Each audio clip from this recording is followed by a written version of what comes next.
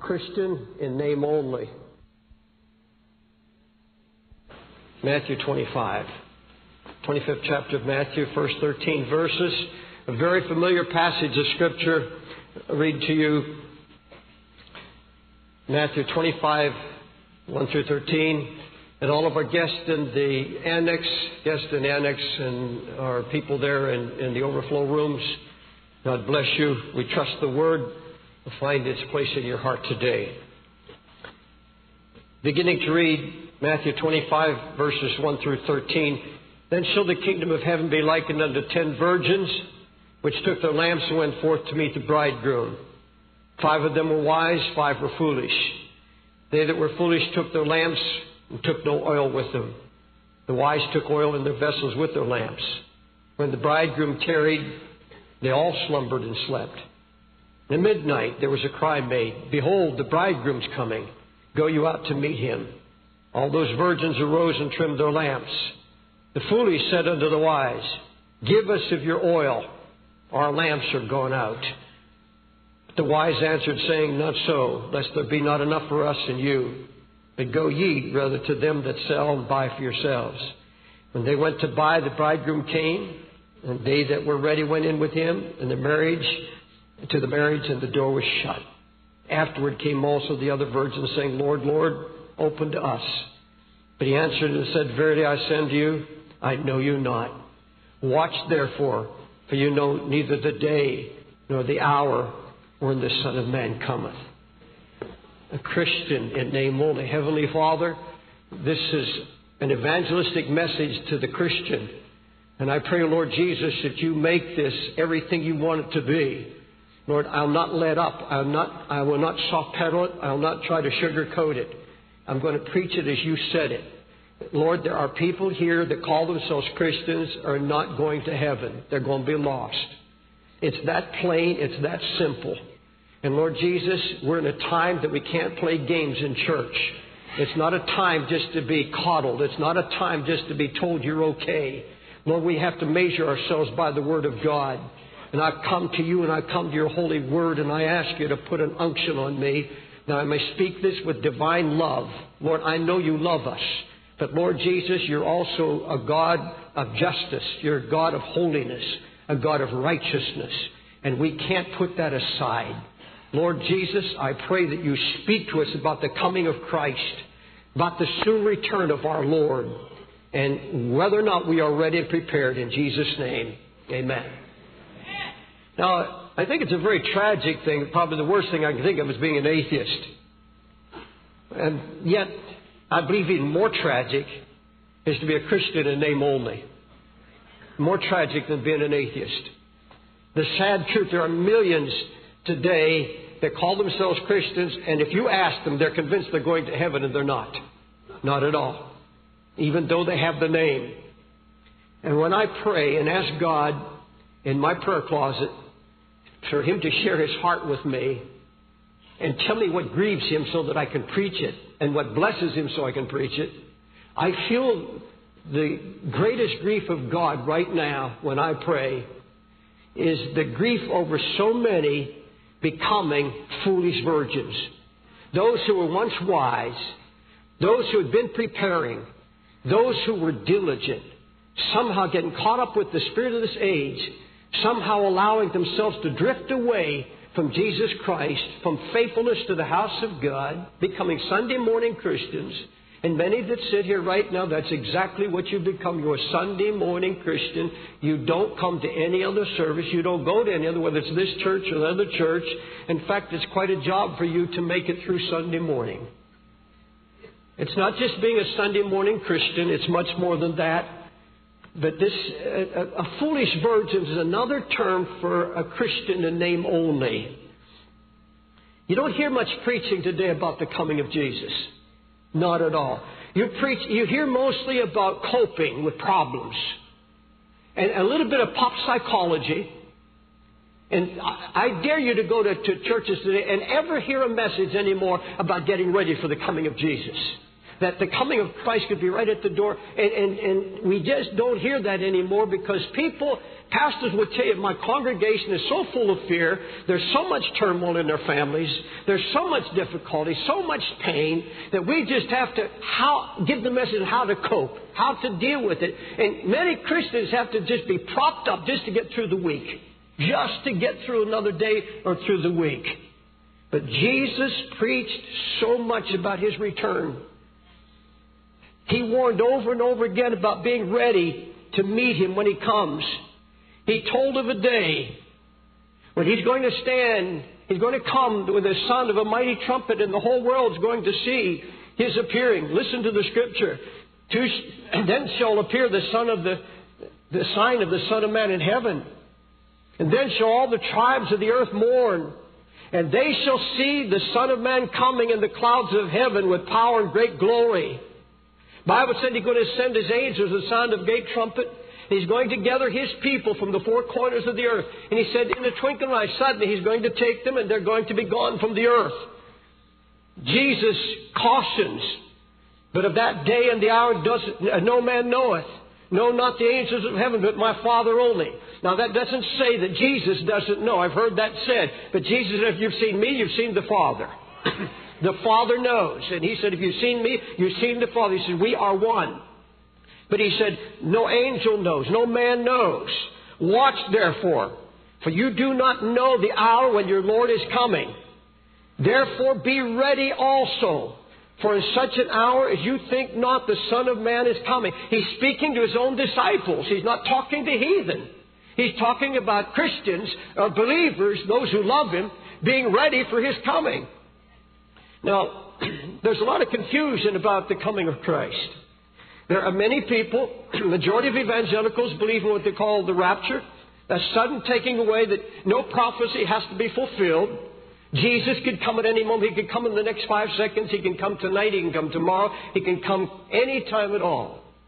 Many others believe that Christians will not be taken to the earth. Jesus won't come until halfway through what is called Jacob's trouble or the Great Tribulation. It's supposed to be a 7-year period according to prophecy. And many believe that He's coming in the middle of that. That there's going to be a lot of suffering, and there'll be a mark of the beast, and that many Christians will be lost during that time, and others will be saved. And others teach that we will go through 7 years of great tribulation, then Christ will come.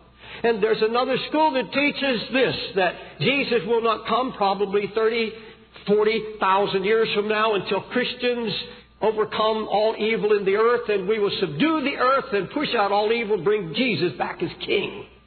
That's far-fetched. The Bible said, woe to any man who say the Lord delays His coming. He said he's an evil man who says the Lord delays His coming. Now, folks, listen to me, please. I believe all of these doctrines miss the point. Completely miss the point.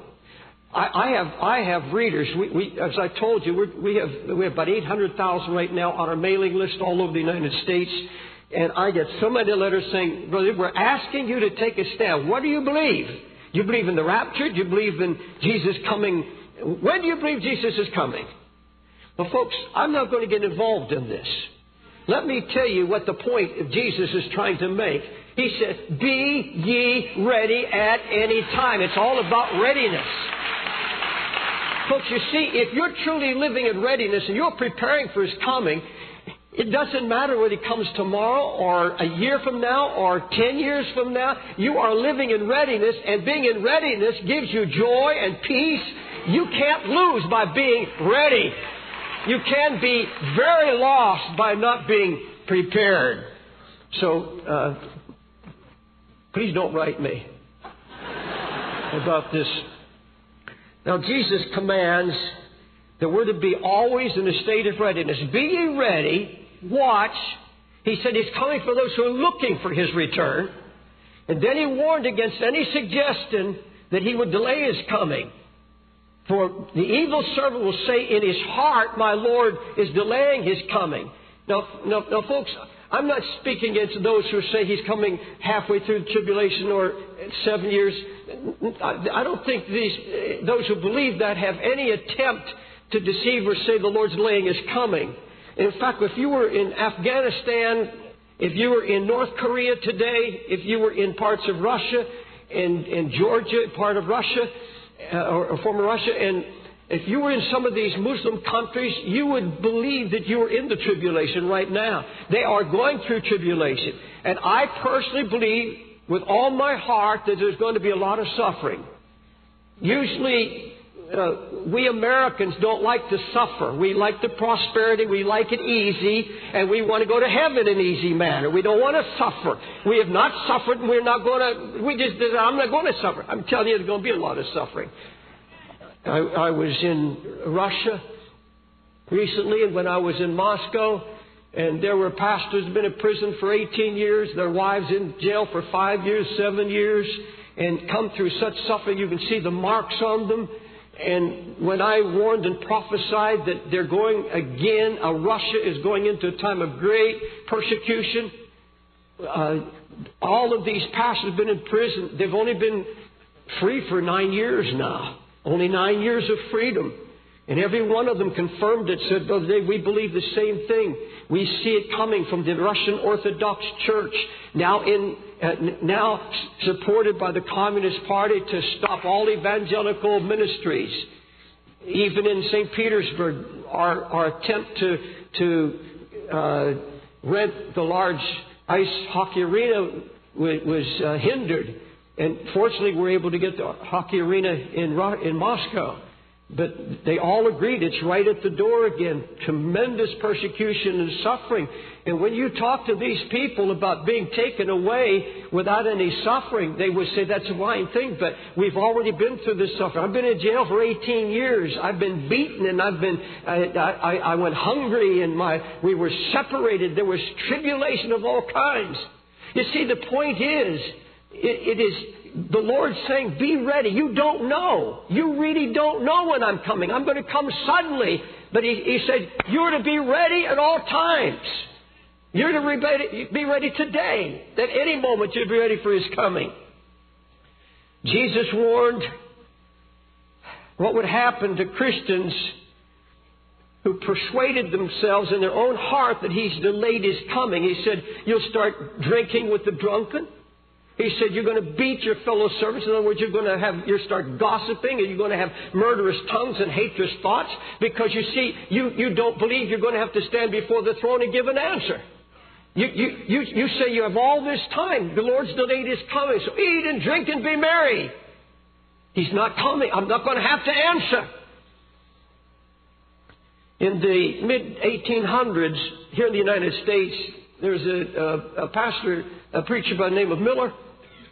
And he was a statistician and a very brilliant man. And in his calculations, he had charts. He went all through the Scripture, and he decided that he knew the exact day when Jesus was coming. And through his charts and his calculations, he announced. Now, he had quite a following, and they were called Millerites. And Pastor Miller announced to the United States that He was coming on a certain day. The whole country, the news picked it up. It was all over the nation. Jesus was coming on a certain day. And so, I think it was in Kansas. I forget the state. The Millerites began together from all the United States. Now, I'll tell you, many of them sold everything they had. They gave up their houses and their lands. They started confessing their sins, and husbands became nice to their wives, and wives confessed everything to their husbands. Some of them had their last fling because they said, I still have a week. That's true. A lot of Christians went out and had a fling because they said, I believe I can repent. The Lord is merciful. I'll repent the day before, because He's coming tomorrow. He's not coming today.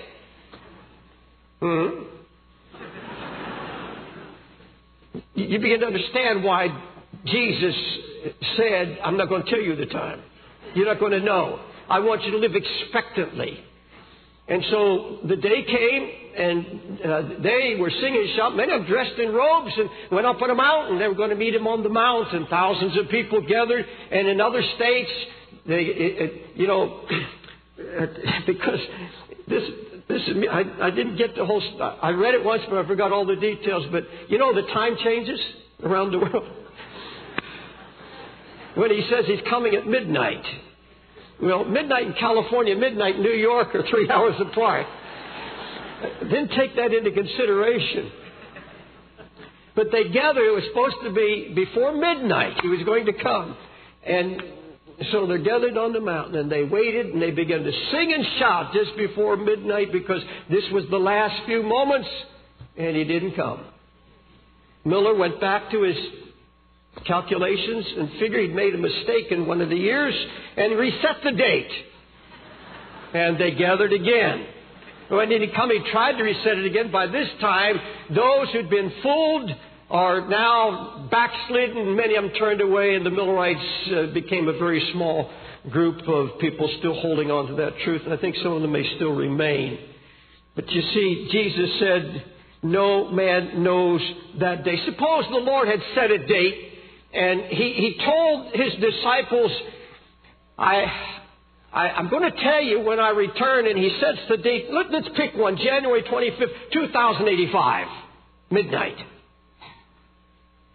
I'm going to return 2085. Now, he said this at the beginning. That would have been year zero, but in the year 2,885 years from now, on a certain day, January 25th, I'm going to come. Be ready. How many generations would have gone to hell? How many generations would have said, I'll be led and gone by then. He's not coming. I don't have to give an account. If I die, I've got to give an account, but I've got plenty of time. If the first pain I have in my belly, I'll repent. First time somebody says cancer, I'll repent. I have time. If Jesus had done that, even today, how many in New York, how many in this church right now would ease up and say, I don't want that, he's not coming up. Folks, this is a motivation Jesus gave us toward holiness. You say, well, love alone should be holiness. No, the Bible said we're bent on backsliding. We are bent. God's people are bent on backsliding. It takes everything the Holy Ghost has in His divine power to keep the saintly of us on fire for God. Now, to illustrate this call to readiness, Jesus gave us this parable of the 10 virgins. The 10 virgins represent the whole body of believers who call themselves by the name of Jesus. All of them were appointed to be ready. Every one of them. Now, if you call yourself a Christian, if you say you're a lover of Christ, you believe in Jesus Christ, then you're a virgin according to the Scripture. You're one of these 10 virgins. That represents the whole body. Now, this parable is all about being prepared for the coming of Jesus, because the bridegroom here is Christ. The virgins are those who call themselves by His name. Jesus summed up the parable with this warning. After He's given us the parable in verse 13, then, watch therefore. Now, these are the words of Jesus, they're not mine. Watch therefore, for you know neither the day nor the hour wherein the Son of Man comes.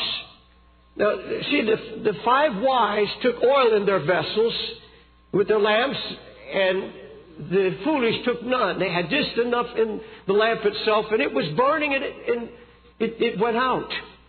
But the wise virgins had oil with them. Now, I've heard many people say that oil represents the Holy Spirit.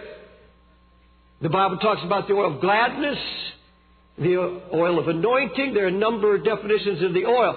I have a problem with all of that because the Bible doesn't say what the oil is. And these foolish were said, go buy the oil. We can't share ours. You go buy some. But who sells the Holy Ghost? I mean, come on. How do you buy the Holy Ghost? We're not talking about the Holy Spirit here. We're not talking about any other thing, but that which causes us to be ready, that force in us, this desire, this oil of preparation, it can be nothing else. The Lord, the whole thing has to do with being prepared. Anything that motivates you to prepare for the coming of the Lord Jesus Christ, a state of readiness. Now, the word foolish here in Greek means careless, heedless, and it also means blockhead. Get your Greek concordance and look at it. And in the blockhead in the original, it means an unconcerned person whose mind is just gone lame. It's from a root word that means mystery or secret. You know, they're secret believers. Nobody really knows. You can't tell by the way they live. You can't tell because they have no testimony. They never talk about Jesus. And yet they call themselves by His name. It's a mystery. They're Christians in name only. Could have been a time years ago or sometime that they made a confession. They said a sinner's prayer. In fact, at the beginning, there may have been a time in their past life that this particular Christian, this kind of Christian, this brand of Christian, may have read the Bible occasionally, may have whispered prayer, and maybe in a crisis they even cried out to God. But over the years, there's been a drifting away. They don't think about Him. They don't talk about Him. They go to church. They're sweet people. They're loving people. They'll do anything for you. And if you ask them, you're going to heaven? Yes, I'm going to heaven. Are you a Christian? Yes, I'm a Christian. I'm a believer. But it's in name only. Because they have no passion for Christ. They spend no time with Him. They're not seekers after Him. They're still virgins. But the Bible said they're foolish. And they're in real danger if they don't soon recognize how vulnerable they are because they're totally unprepared to meet Jesus when He comes. In Isaiah, don't turn there, but in the 3rd chapter of Isaiah, there's an account of awful judgments that fell on Israel because of their sin. The Bible makes it very, very clear that they were provoking the eyes of His glory. They declared their sins as Sodom did. Folks, isn't that what America has become right now? We are sinning just as Sodom did. We have become a sinful, ungodly nation where anything goes. Folks, I was reading the paper yesterday, and some of the people who used to be performers on MTV said this is the worst filth that the nation has ever had spewed upon it. These are those who were once in it, and they said, we can't even handle it. Those who just 5 years ago were on the cutting edge of immorality are saying, hey, this is too far. We've stepped too far now. We have stepped over the line, brother, sister. We have totally stepped over the line. And I don't even know what goes on because we don't have TV in our home, but I do a lot of reading, and it appears to me, it sounds to me like we have come to the very abyss, to the very brink of the abyss of hell. And this is what happened in Israel. A time just like this. And the Lord said, I'm going to strike the economy. And He said, I'm going to take away the whole supply of bread. That means their livelihood. He said, it seems to me the only way I'm going to get the attention of these people is to hit their pocketbook. Folks, it's the only way God's going to get the hold of America. It's the only way God's going to get attention of this mad nation. It's the only way going to get attention to Wall Street. God says, I'm going to cut off your supply of bread. I'm going to affect your livelihood. Those who are going to build this 52-story building on top of us because we don't have the air rights, they canceled that primarily now because of the economy. Mostly because we prayed, but the economy also. But you see, in that day, when you get to chapter 4, and chapter 4 is a continuation of chapter 3, this is what you read. And in that day, when God begins to judge, in that day of immorality, 7 women shall take hold of one man, saying, we will eat our own bread, we'll wear our own apparel, only let us be called by thy name to take away our reproach. Now, this is an amazing thing because this man is Jesus. I believe Isaiah is talking about Jesus. In that day, in a time of turmoil, there are going to be people, there are going to be a certain kind of Christian who are going to try to have a marriage of convenience with Christ. A marriage of convenience. There's no love, no courtship mentioned. Not a word of forsaking all others. Not one word about faithfulness. Not a mention of the marriage bed. No talk about engagement. No talk about intimacy. They don't want this husband. 7 women want one man, said we, and 7, it represents the things of God, the perfection of God, things that are spiritual. These are people who appear spiritual or claim to be part of the kingdom of God, and they're saying, now, we will provide for ourselves, we will make our own living, we'll do our own thing, we just want your name to take away our reproach. So we'll appear good before man. You see, this is the arrangement that many, this is the Christian in name only. They don't want the commitment. They don't have intimacy with Christ. There's no talk about the marriage bed.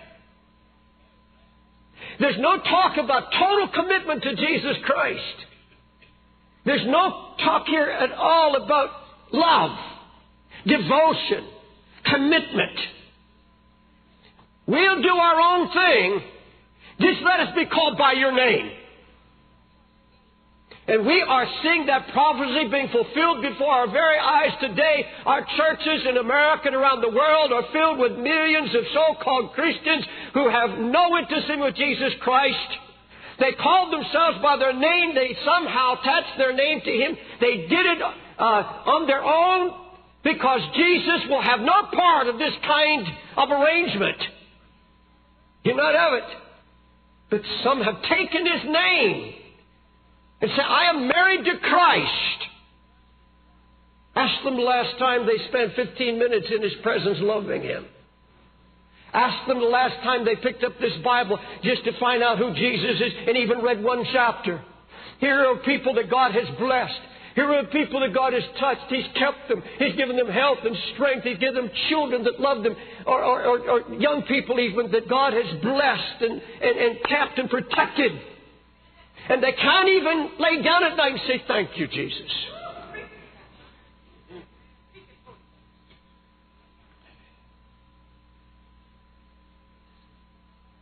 Listen to the heart cry of a true Christian. I will greatly rejoice in the Lord. My soul shall be joyful in God. He that hath clothed me with the garments of salvation. He's covered me with the robe of righteousness. As a bridegroom decks himself with ornaments, and a bride adorns herself with her jewels. That means that the bride, the true Christian, his heart goes out, or her heart goes out constantly to Jesus. There's a longing, there's a yearning, there's a cry, Lord, put your robe of righteousness on me. I'm dependent on you. But you see, the Christian in name only really doesn't want to depend wholly on Jesus. There's not dependence. It's I can do it on my own.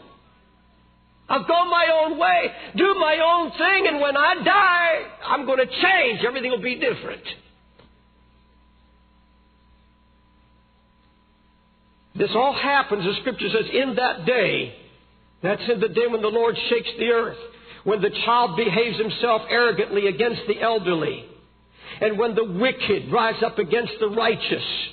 When God's judgments are upon the land. And in that day, there'll be many Christians who claim to be married to Christ and claim His name and talk about His name.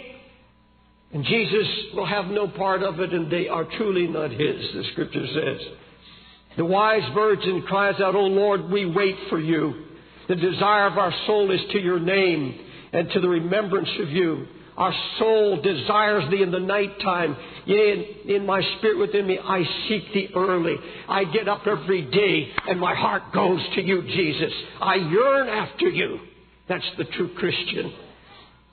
The true Christian cries out, my beloved is mine and I am his. And the Bible says when the bridegroom tarried, they all slumbered and slept. This tells me we're living in the fulfillment of that prophecy right now. They all slumbered and slept. Would you please go with me to Mark? You turn right on your Bible. You have Mark into Mark, the 13th chapter. Are you still with me? I've asked the Holy Spirit to help me preach this with the love of God. I'm not mad at anybody. But beloved, if I'm a true pastor, I've been on my knees with God and He's speaking to my heart. If you have any love for Jesus, if there's the smallest desire for Christ, you've got to hear what He says. And you've got to take it to heart. You can't sit in your seat and say, this is for somebody else. You're going to say, Lord, and if you're a genuine person, if you really have a heart for God, otherwise you'd be an atheist. But you sit here and say, I want to know Him better. I don't want to be left out when Jesus comes. Then I would say you've got to hear. I'm not hitting you. I'm not railing at you.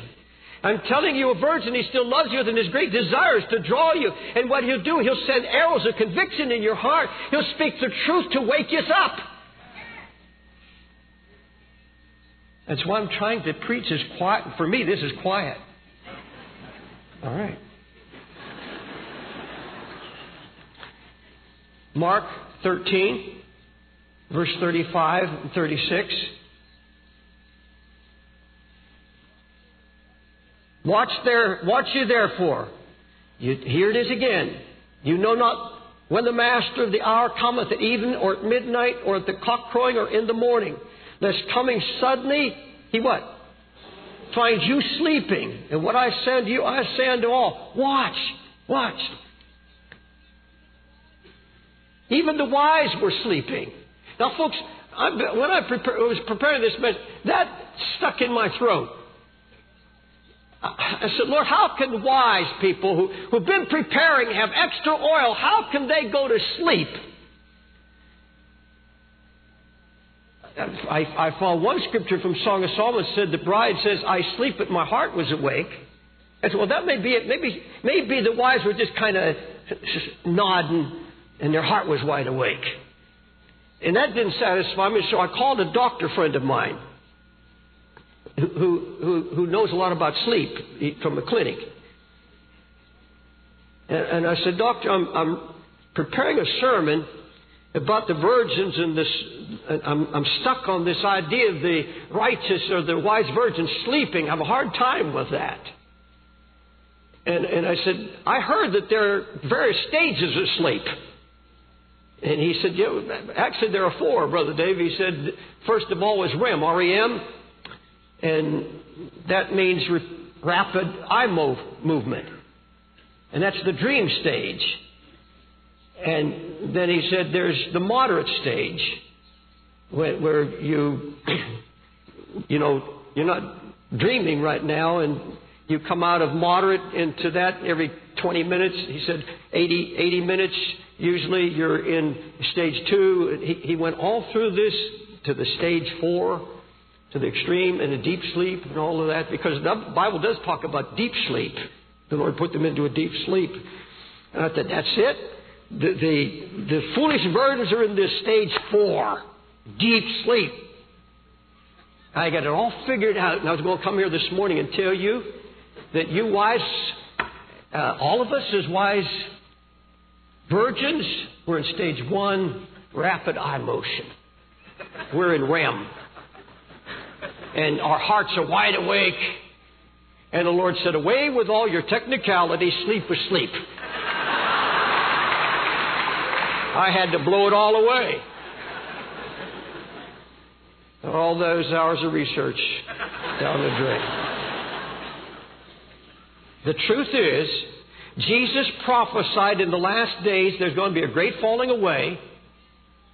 I'm going to tell you, why would Paul the Apostle admonish brethren, holy brethren, he called them, in the same chapter, to wake out of sleep, for now your salvation is much closer when you first believed. Go to Ephesians. Go further right, will you please, to Ephesians.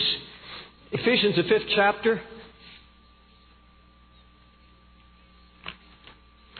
There are a few people here saying, when will he ever finish this? Flip Ephesians, the 5th chapter, verses 14. Ephesians 5th chapter.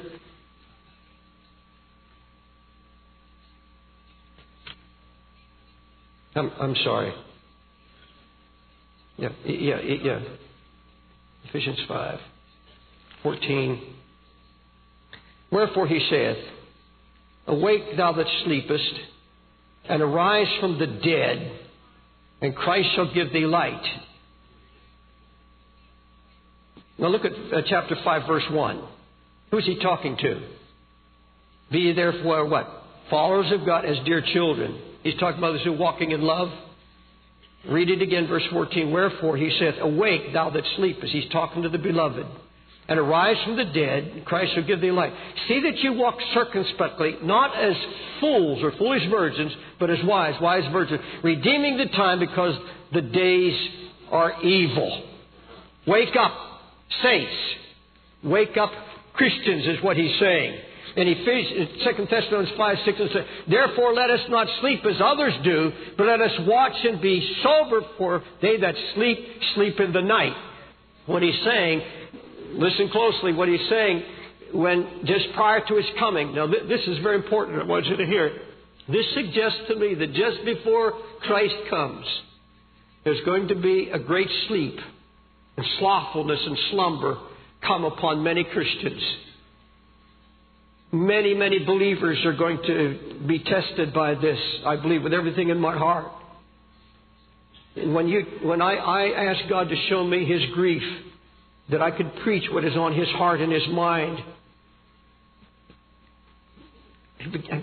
I begin to think, Lord, why would you want to bring to heaven a couch potato who spends all his time in front of TV watching sports, 5, 6 hours, has never had a moment for Jesus? Why would you want to bring into glory, to be with you, a Christian in name only who really has been ashamed of you? Why would He want them in heaven? Because they're bored now. Why would He take them to heaven and be bored for eternity? Why would God want somebody with Him? Why would He want you? You said, because, 15 years ago I said, I believe in the Lord Jesus Christ. I'm a sinner. God, forgive my sins. Well, the Bible said even the devil believes and trembles.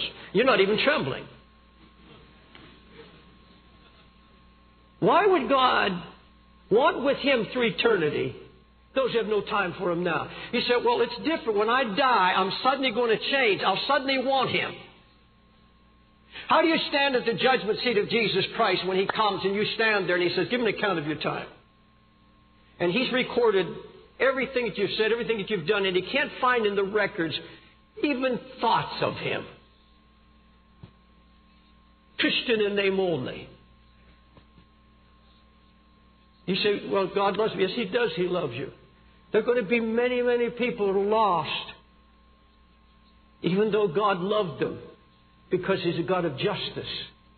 He's a God of holiness. He's a God of righteousness.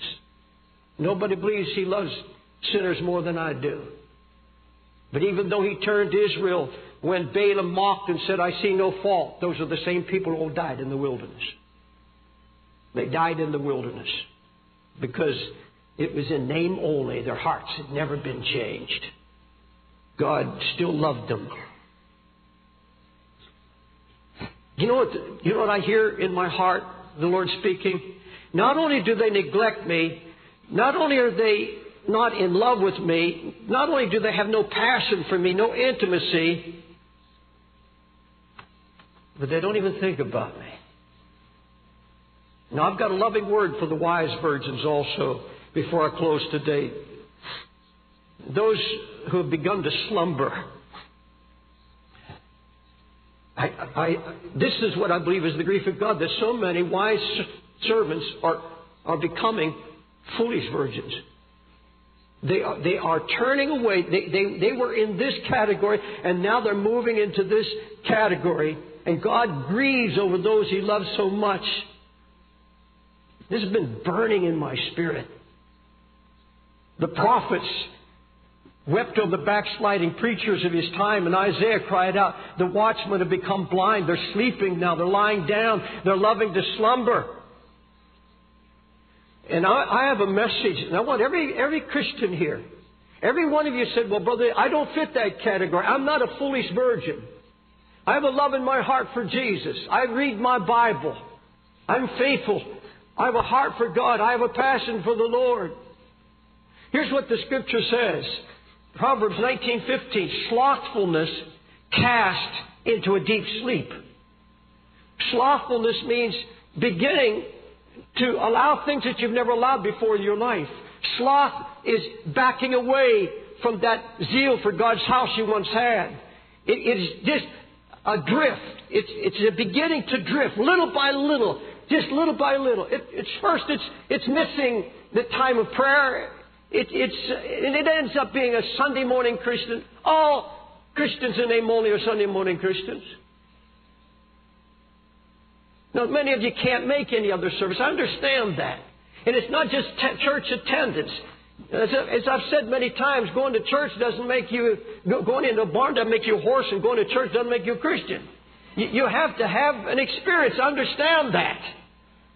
But this has really been burning in my heart when there's a sluggishness. The Bible said, you become sluggish about my ways, and you begin to drift. That will cast you into a deep sleep. It'll drive you into a sleep, a little here and a little there.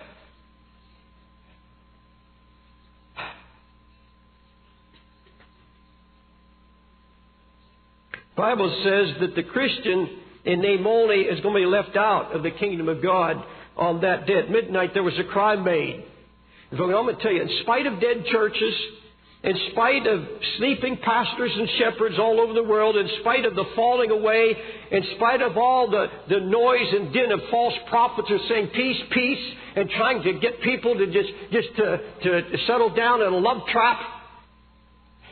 In spite of all of that, God is going to have His servants crying out, it's midnight, behold the bridegroom is coming. God is going to have His servants that are warning that Jesus is coming. He's going to have that cry. It's going to be made. No matter what happens, there will be servants. There will be those. I am saying that now. I'm one of those voices here this morning in this church. And this message goes out tape by tape all over the world. By video and also by audio. And I am proclaiming right now the message. It's midnight and behold, the bridegroom is coming. That's the cry of this hour. That's the cry from this pulpit. Be ye ready. Are you ready? Are you ready to stand before Jesus?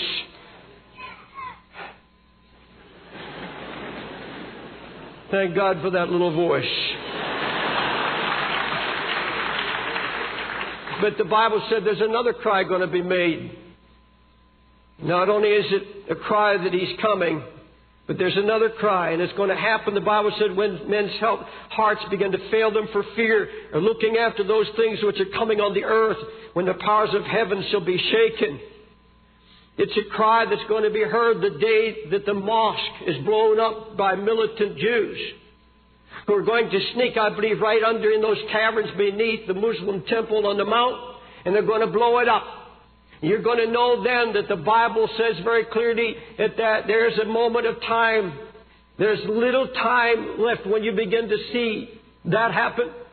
And when intuitively everybody knows that America and the world is in critical mass, in that moment when everything in society is being shaken, in that moment when Jews all over the earth saying, our Messiah is right at the door, at that moment when there is something in every one of us, some of us know it now, there's a sense, there's an inner knowing, there's an intuitiveness in people right now that something supernatural is going to have to be, there has to be intervention supernaturally. Something has to happen, this can't go on, and when we're getting so close to that day, when that cry comes, you see, there will be this cry, our lamps are gone out. They don't have the resources to face what is coming. Their hearts, Jesus said, will fail them for fear. And they're going to run to Christians, they're going to run to pastors and say, what do I do? What do I do? And you see, the whole thing is, now I know it says, go buy oil from those who sell it. I think the whole thing is the Lord saying there's not going to be time. It's simply as that. There's not going to be time to build your Christian character. There's not going to be time to build up spiritual resources. You're not going to have the time. Our lamps are gone out. We're empty. We're dry. We've wasted our life. We've wasted our time. And now the coming of the Lord draws nigh. And I'm not ready. I'm not prepared.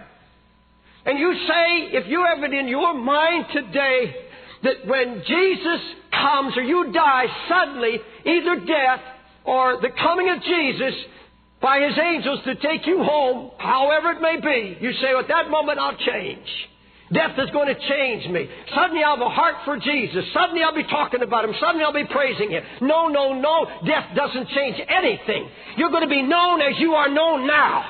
The same character you have now, you'll have when you stand before Jesus. Nothing's going to change. You're going to stand before Him still a couch potato. You're going to stand before Him just as you are in your sins and wickedness. Nothing's going to change. I say it with tears and brokenness because I have to stand before God, the Bible says, and answer. And the Bible says, while they were gone, the bridegroom came, and the door was shut. Then they came knocking and said, Lord, Lord, let us in. And Jesus opens the door and says, I don't even know you. You've lived, 40 years, 50 years, 60 years, 70 years, 80 years. I didn't know you. You never even tried to know me. We're strangers. And the door is shut. Now take that for what you mean. I know there are many people who say, well, that doesn't say they're going to hell. Folks, the Bible said the door is shut. To me, that's frightening. To me, what else can you say? The door is shut. Jesus shut the door in your face. And how hard that must be for the Savior. Because He's just and holy God, and you were warned time and time and time again.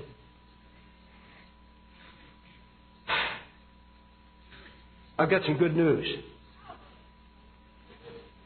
You ready? The door's still open.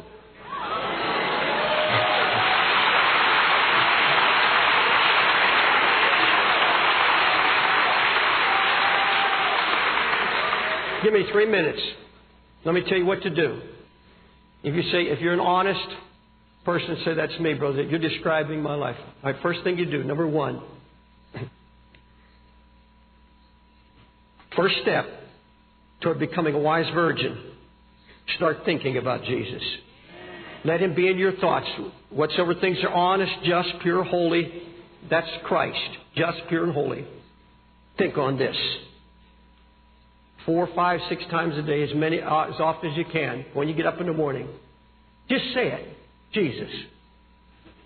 All through the day. Jesus. Mention His name. Think upon Him. Put your thoughts upon Him, the Scripture says. And number 2, I'm going to give you a prayer that a man prayed in the New Testament. A man who was this very kind of person.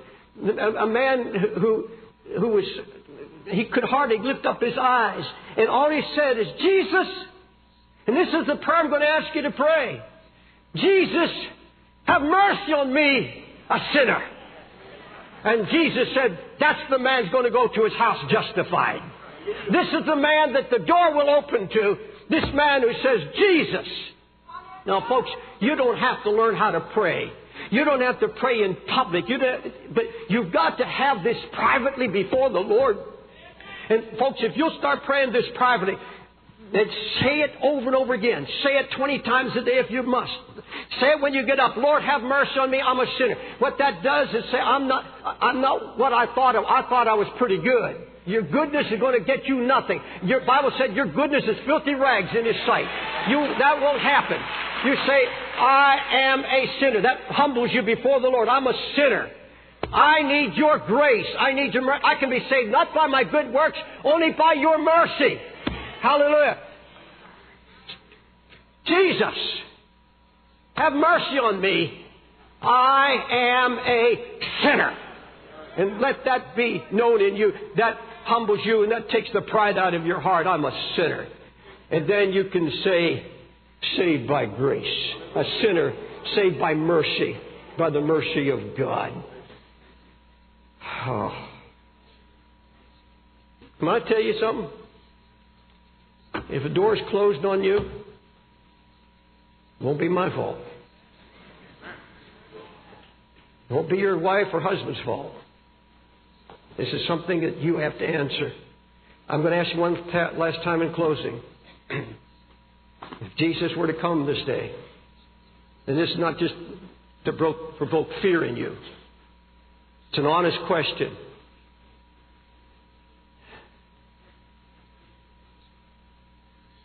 Could you look in His loving eyes? Say, I've been a wise virgin. I prepared for this moment. I didn't drift away from you, Jesus. I've loved you. That doesn't merit. The only merit you get is through His blood, through faith and finished work of the cross. But you're also saved by promise. Promise. He promised you. You seek with all your heart, your soul and mind, and you'll find me. And you'll find the door open. Will you stand?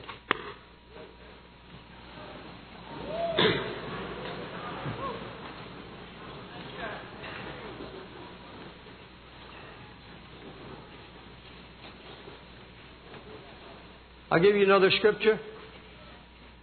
Jesus said, if you're ashamed of me before men, I'll be ashamed of you before my Father in heaven. But if you confess me before men, I'll confess you before my Father in heaven. I'm going to open this, we call this the altar area. There's no altar here, it's just a piece of wood. We've got a little space up here. But I want you to make a public confession. If you can say honestly in your heart, Brother David, the Word of God by the Holy Spirit touched me. I am one of those. Now, this is a bold invitation. That's who I am. I've been a Christian in name only, and I don't want to be that. I've been foolish. And I want Jesus to touch my life. Now, I know some of you will find it hard to step out. But if only 20, 30, only 10 were to come, I will have done what the Holy Ghost told me to do. Up in the balcony, you can go to the sides. I would tell you, in the annex also, this is so important. I want you in the annex to go back into the lobby. Usher showed them how to get down here. And you come to the stairs into this building and walk down the aisle and meet me here. I'd like to pray with you also. You can come. They're going to sing a chorus. Not to create a mood for you, but simply to give us time for those that are coming. And I'd like to advise you a little here at the altar and pray with you and believe God to change your life. Folks, it's time to get serious with God. It's time to get serious. Some of you have been coming here for quite a while and you still haven't crossed that line of commitment. The Lord wants you to commit yourself and say, today is the day. Husbands and wives, come on, take her by the hand, sir. Walk down this aisle and let's believe the Lord. Coming down here in itself doesn't save you, but it's a beginning. All right? You can still come while I'm talking. Ushers, those that are, any others coming, put them down this aisle. That aisle's pretty close. Bring them down this other aisle, if you will, please. Let me read to you from Psalms 86. Lord, you are a God full of compassion. You're gracious, long-suffering, plenteous in mercy and truth. Oh, turn unto me, God. Have mercy upon me.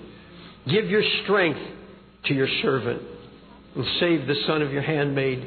And show me a token for good, that they which hate me will see it and be ashamed, because you, Lord, have helped me, and you, Lord, have comforted me. He said, give me a token of good that my enemies will see it. Those that hate me, that's the devil and all the powers of hell that hate you. And you pray, Lord, show me a token of good. Show me your mercy. It's just that mercy, and that's a touch of God in your life.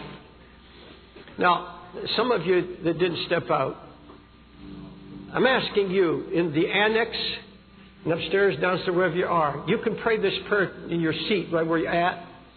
And folks, I'm coming more and more convinced that this prayer means absolutely nothing. It's just a bunch of air unless it comes from the heart and there's a commitment behind it that says, I've heard the word's dug into my heart and I want to obey God. There has to be something more than just saying this prayer is going to save me. There has to be so much more than that. There has to be conviction of the Holy Ghost in you. There has to be saying, I'm sick of living half-heartedly. There's something that has to cry out in you. Lord, send the Holy Ghost and give me power and anointing to live for you. If that's where you're at, If you can say right now, I accept the Word of the living God. I'm convicted. And I want to go further than I've ever been. I want to know Jesus like I've never known Him. I don't give my time to Him.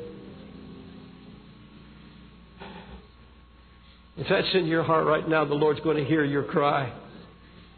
He's going to hear the prayer. I want every one of you to pray this prayer with me right now, and then I'm going to pray for you. I'm going to believe the Lord. Don't pray it unless it's from the inner part of your being, until it's from the depths of your gut and in your heart. Pray it right out loud. Jesus, I am a sinner. Have mercy on me.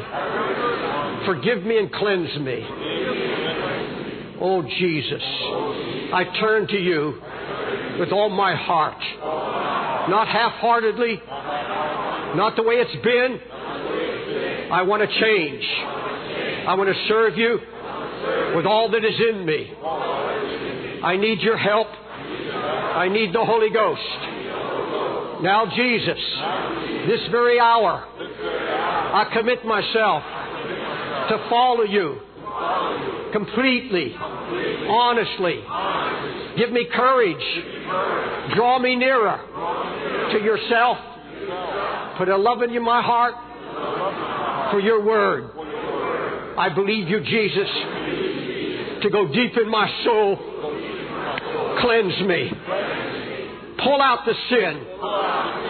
And give me a heart after You. Now let me pray for you. Heavenly Father, You heard the cry. Holy Spirit, You're the only one who knows the depth and reality of what you heard. But, oh God, You said, He that's begun a good work in you shall finish it. He shall complete it. God, finish the good work. This is just the beginning. Lord Jesus, don't let us lose the conviction that You have placed in our heart today. You promised me that if I would obey and preach this word, that You would drive into the hearts of people loving arrows of love and conviction, and say, today, cross the line, make your commitment, and I'll help you honor it. I'll give you the power and the strength to honor your commitment. Just make it by faith, and I'll carry you through. Now, Father, I thank You. You're faithful to Your Word. What great love You have for us. Lord, You love the wise and You love the foolish. But You made a promise. The day you seek Me with all your heart, you'll find Me. Lord, thank You for that open door. Let not one person hearing me today that has turned to You ever have that door shut. Thank You, Father. I want you to raise your hands and give God thanks. Just give Him thanks.